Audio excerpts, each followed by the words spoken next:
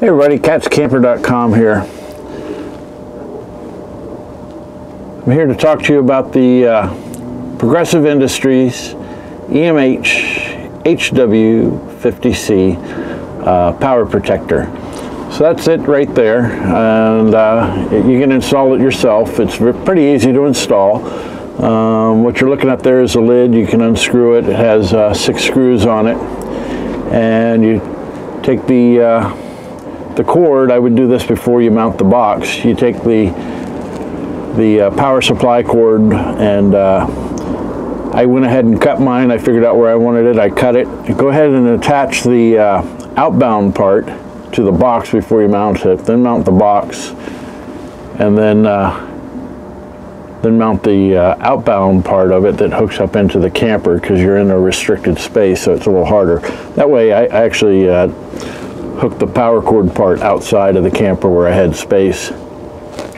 This unit's pretty good. I had the 30 amp version on my travel trailer. There's a video of that on our website.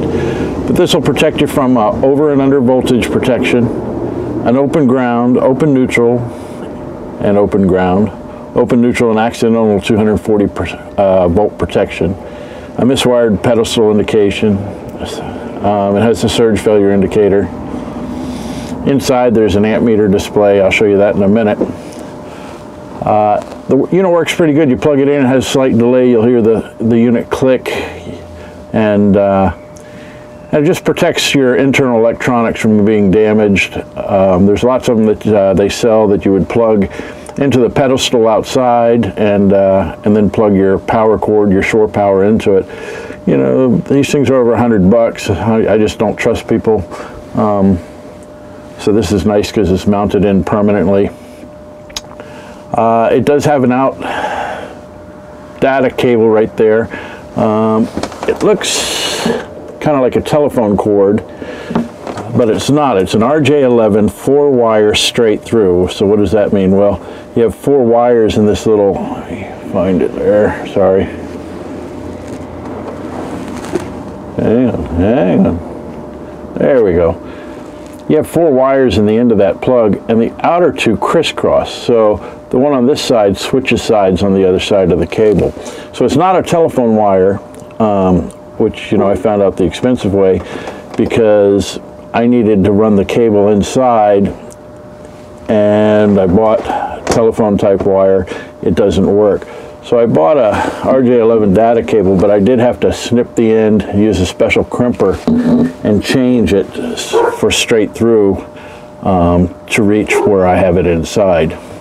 It does give you error codes on the display. I'll show you that. That's inside. There's a list of the codes on the box, but then you also get a card and the instructions.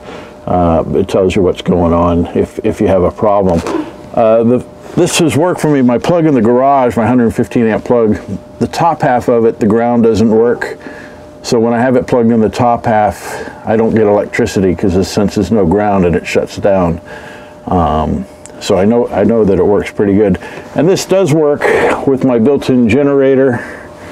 On mine, I don't have an automatic transfer box. I just have an outlet. So when I unplug from the pedestal of the campground, I plug it in right there, and then if I start my generator, it'll power everything. And this protects with the generator also. Let's go inside and take a quick look at the display inside.